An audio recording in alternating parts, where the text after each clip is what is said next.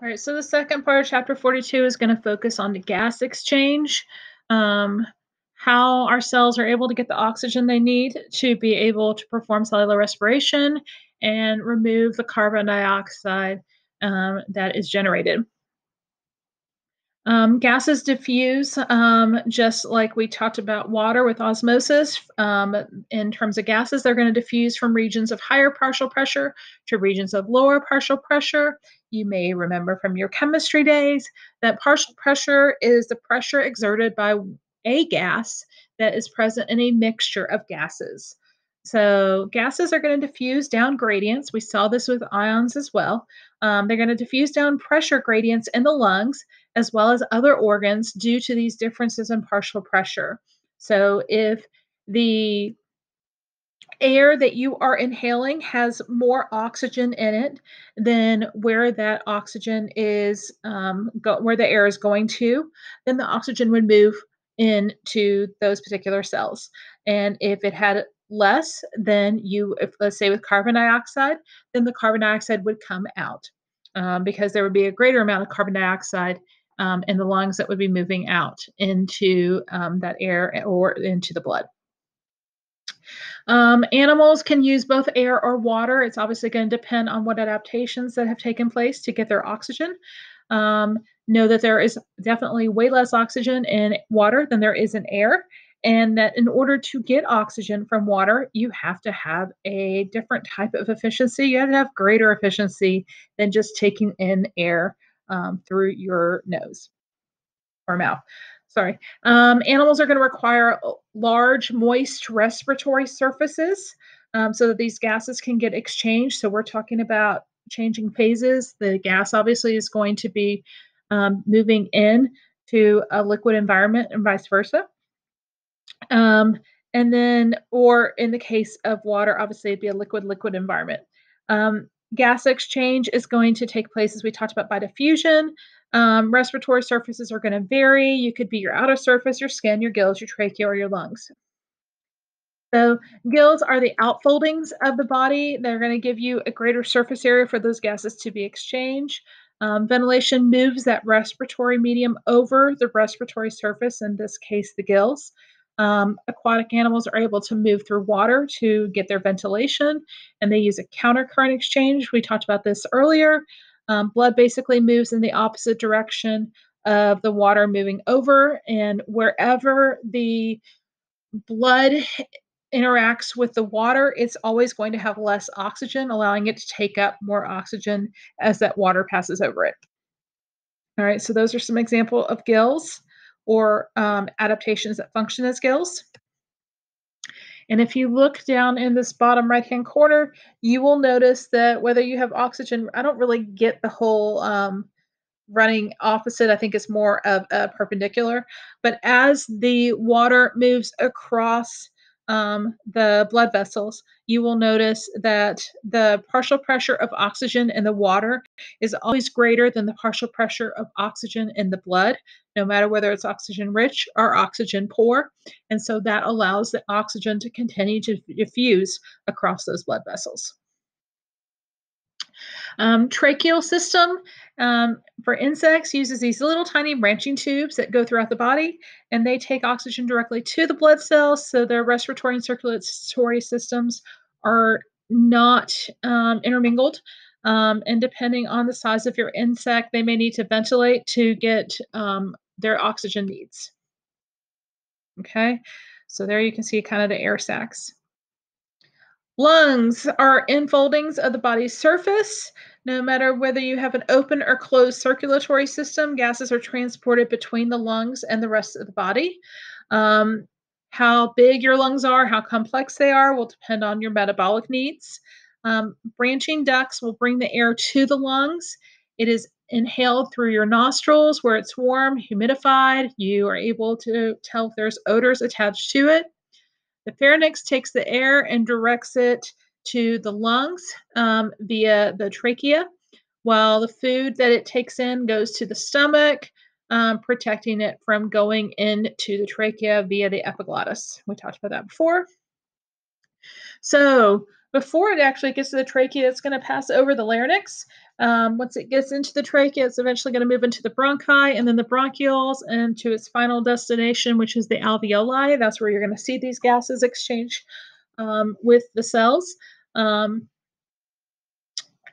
air passes over your vocal cords in the larynx, that's how you get your sounds. And this is pretty wild. Cilia and mucus line your air ducts, so they can help to move particles that should not be in your lungs up to the pharynx.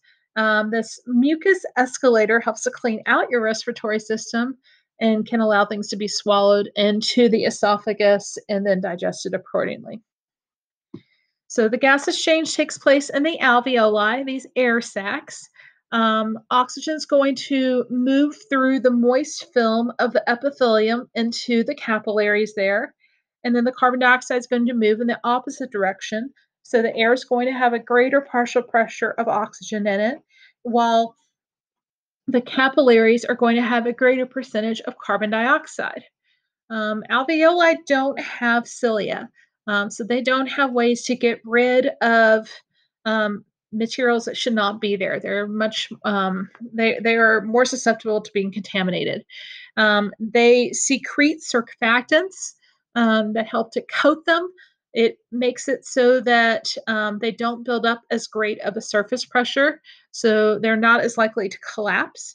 When you are a preterm baby, you have not necessarily yet generated your own surfactant, and so that can cause a host of respiratory issues. So if you are likely to be born prematurely, they will provide the mother with artificial surfactants to help, or chemicals that will help to get those surfactants going so that preterm babies will have a better chance of breathing on their own. All right, so the picture on the left, you see the different components making up the respiratory system of the human. Sorry, swallowing issues. We see the blood moving, the oxygen poor blood from the pulmonary artery moving into the respiratory system, reaching the alveoli. And then we see once that blood has been oxygenated, that it is leaving the alveoli via the capillaries through the pulmonary vein to go back into the heart on the left ventricle side. Whereas the blood that came into the lungs that was oxygen poor came from our right ventricle. All right, and so the alveoli again is the site of where we have all these gases exchange. So, how do we ventilate our lungs? By breathing, by taking in, inhaling, and letting go of air, exhaling. Amphibians will ventilate their lungs, frogs do, by positive pressure breathing, basically forcing the air to come down. And that's what we're seeing happen right now a lot in the hospital with COVID-19 patients. Birds have 8 or 9 air sacs that function as bellows that keep the air moving through their lungs. The air only goes in one direction, and every time they exhale, they have a new set of air in their lungs. Okay. So first inhalation takes in the air, then you've got the air sacs that gets the air to the lungs, and then when you have inhaled the second time, you have set that air back out. We take in our air, mammals do, by negative pressure breathing. So rather than air being pushed in, we pull the air in. And this too goes back to gas loss. Your lung volume increases as your rib muscles and your diaphragm contract. And I'll show you some pictures of this on the next slide. Tidal volume is how much air you take in, the amount of air, the volume that you inhale. And however much total air you could take in is considered to be your vital capacity. There will always be a little bit of air left in your lungs when you exhale. You're not going to exhale all of the air out. So we said negative pressure. When you have contracted your diaphragm, that would be the one on the right, that is going to reduce your volume and increase your pressure and push the air back out. When you take the air in, You have a larger volume, you have a smaller pressure, and that's what's going to cause the air to come in willingly. Okay. So your rib cage gets smaller when you're exhaling. Again, you're reducing your volume. It expands. When you're inhaling, you're increasing your volume, which is reducing the pressure. There are a couple of regions in the brain, one major one, and then there's an assist by the pons that help to control breathing, the medulla oblongata and the pons. The medulla is what's able to regulate how often you should breathe and how deeply you should breathe. It does this based on signals from the cerebrospinal fluid. Also has to do with your pH, since carbon dioxide can help to lower your pH, make you more acidic, and also depends on what you're doing, your metabolic needs. And then the pons, again, it just is helps with the regulation of that. There are sensors in your aorta and your carotid arteries, the sources of your higher pressure, that monitor those oxygen and CO2 concentrations, and they too can play a role as kind of a backup measure over breathing. So, depending on what's going on, if you start to have an increase in CO2, you need to get some of that CO2 out of your body. You've got sensors that are going to go off that help to recognize that you need to exhale. And so you will see your ribs and your diaphragm increase how often you're ventilating and how deeply you're ventilating to help to remove some of that CO2 out and get the blood pH back to where it needs to be.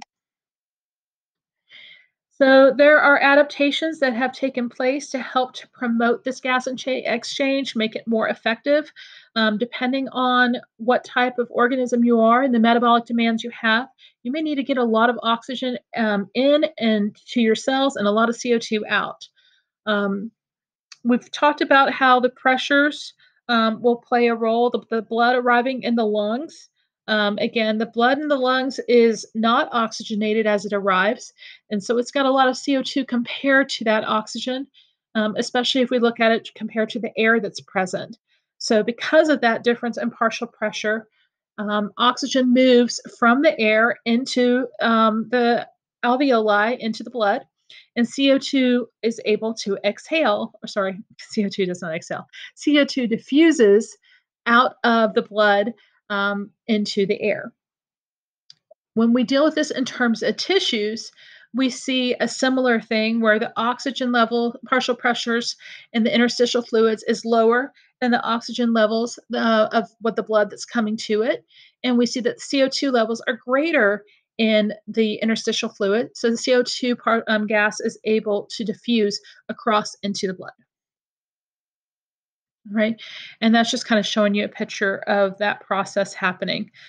Things are always going to move from a higher level with oxygen and carbon dioxide to a lower level, or diffuse across from higher to lower pressures. There are respiratory pigments, different proteins that help to increase how much oxygen our blood gets. Um, we use hemoglobin, but arthropods and mollusks use hemocyanin that's got copper to bind to the oxygen. Um, our hemoglobin is found as vertebrates in our erythrocytes, our red blood cells. Each hemoglobin, as we've talked about previously, can hold up to 4 oxygen molecules. And if there is, we'll see a graph of this. A hemoglobin dissociation curve will show you that if there is a slight change in partial pressure of oxygen, that can have a pretty significant change in how much oxygen is able to be released. Carbon dioxide that's produced as a part of cellular respiration, again, it's acidic, it's going to reduce your pH. And when it does that, it also decreases hemoglobin's affinity for oxygen. So that's that's commonly called the Bohr shift. So you can see the difference in the partial pressures. Those are on your x-axis on the graph at the left, and how that changes how much oxygen is being taken up by the hemoglobin molecules. And then in the graph on the right, you can see by lowering the pH by just 0.2 at 60 millimeters of mercury, you've gone from having almost 90% oxygen saturation down to 80. But that across the board, no matter what partial pressure you are at, the percent saturation has diminished.